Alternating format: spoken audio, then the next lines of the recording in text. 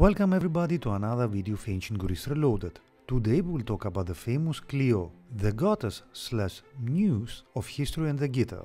By the way, if you like the video, please hit the like button and subscribe to our channel so stay tuned for upcoming videos.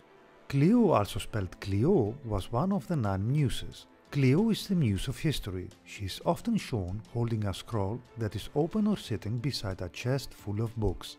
Clio was the patron of history and the guitar. The ancient Greek word for history was derived from kleos. She is often depicted holding a clarion in one hand and a book in the other.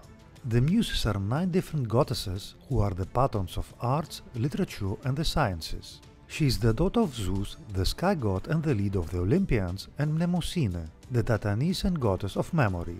The myth of the creation reveals that Zeus lay with Mnemosine 9 times over the course of 9 days to bring the muses into the world. He wanted to celebrate the victory of the Olympians over the Titans and forget the hardships of life. Their voices, songs and dancing was meant to relieve the sorrows of the world. According to some myths, Apollo, the Greek god of the sun and of knowledge. The muses followed Apollo while he wandered Mount Helicon where they lived. The muses were considered to be the source of inspired creation. Many believed that the inspiration they required to write poetry, literature, music or any artistic creation came from their 9 muses. It was believed that Clio lived with her sisters, the muses, on Mount Parnassos or Mount Helicon.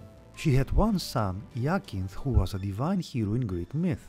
His parentage depends on the myth, but often he is considered to be Clio's son with King Pieros or King Aeolus of Sparta. In some myths, however, it is said that Clio had Iakinth with King Amyclas, the forefather of Sparta. Some myths also suggest she had another child, Hymeneus. Hymeneus was the patron god of weddings and was considered one of the winged gods of love, otherwise known as the Erotes. Some accounts reveal that Clio was the mother of Linus, though he is also depicted as being the son of the other muses Calliope or Urania. Linus was the poet and musician and was a sibling of Orpheus. He could be considered the embodiment of the lamentation, which was a classical Greek song genre identified as the linos. Clio was sometimes called the proclaimer. Her symbols include the scroll, books or tablets. She was considered a celebrator of history, of astonishing deeds and incredible accomplishments. She would proclaim them and recount the history of the heroes. Her name is derived from the same Greek root word that means to celebrate, to recount or to make famous. Let us finish with the following saying: education needs these 3: natural endowment, study, practice. Aristotle.